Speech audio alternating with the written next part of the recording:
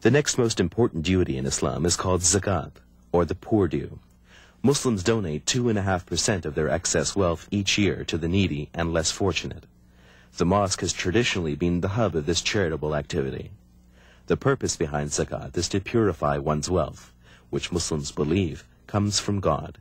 It provides Muslims with a rationale for social concern, not only a rationale for social concern, but a rationale for why this isn't just something that is sort of voluntary charitable, but rather that it is expected.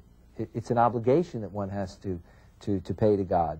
It's not something that one should just feel, well, I'm choosing to be a good person. It's rather the sense that I belong to this kind of holistic, integrated community, and I have an obligation before God to respond to others within that community. Well, that's exactly what zakat is. It is saying everybody do their little share, and look at how incredible and synergistic the power of that little share that you are doing when it is compiled with all of these millions of human beings. The World Bank states if 2.5% of the world's grain was put in a repository and then redistributed amongst the poor, there would be no starving people in the world. The Islamic tax of grain is 5%. And 10% if you didn't use irrigation but rain.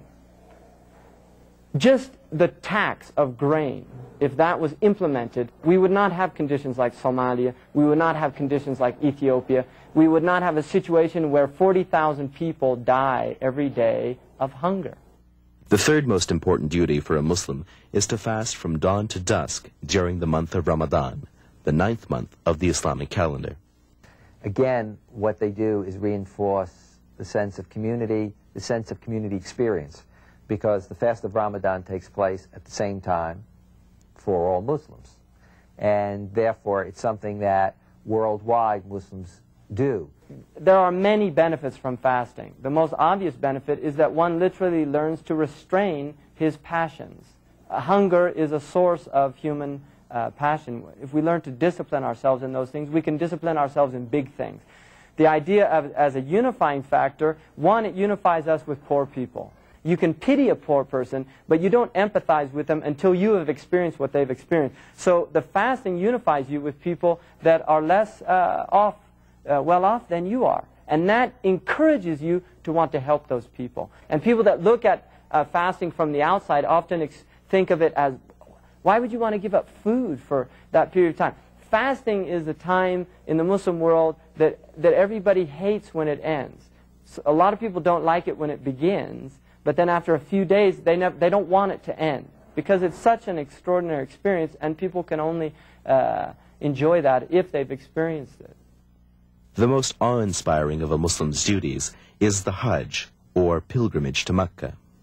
Each year, over 2 million Muslims from around the world gather to worship God as a single soul. Here, even our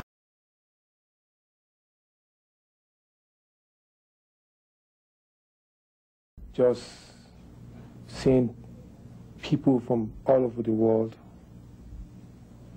from Africa, Asia, America, England, from all over the world coming together for one purpose. This is to repent and to glorify Allah. And just to see millions of people going towards the same direction. If you're rich, your money cannot really help you. You have to humble yourself. And also it teaches you patience. You see people that sleep very little. They pray almost all night. You tawaf when they're on the Kaaba. You see people crying, very emotional. There's no way I can describe it. You just have to experience it. And I was fortunate and blessed to be able to go and experience that. Pilgrimage time is a time to really both remember and reclaim the great events of Islam, the great founding events of Islam. And the simple fact of it is that the act of pilgrimage, when you have some 2 million people engaging, and it certainly reinforces this sense of people of different color, coming from all kinds of backgrounds, different social classes, and here that underlying unity, let alone the fact that Muslims worldwide are conscious of the pilgrimage at that time and reflect and, as it were, plug into that experience. It goes hand in hand. Your 5 pillars and the accountability, it has to be together. You can't be just praying and not feeling the responsibility that you have out in the world to your fellow human being, whether he's a Muslim or a non-Muslim. It's built into Islam that one must always remember God, and that, yes, you will be called to account on the Day of Judgment, and your deeds will be put forth in front of you, and you will not be able to speak in behalf of those deeds or defend yourself, that all those things are going to be shown to you like a video camera. So a Muslim will strive all of his life to get in as many good deeds as he can, to avoid anything that might lead him into bad deeds, so that he has a good account to show God on the Day of Judgment. We are talking about the religion not founded by Muhammad, peace be upon him, but the religion that includes all of the prophets, all of those who taught the belief in one God. And that would include Adam, Noah, Moses, Jesus, Jacob, and all of the prophets, peace be upon them all. I think that Islam brings to bear, on the one hand, a set of values, many of which are similar to the Judeo-Christian, but I think there are points of emphasis that I think are very important to see in the Islamic tradition and that can contribute. Well, we know Islam is a solution to all the problems in this country, to the youth and also to the adults, to the parents. That everybody have they have role to play. That's the beauty of Islam. Everybody, individual, have their own role to play. The parents have to play their role, so are the children.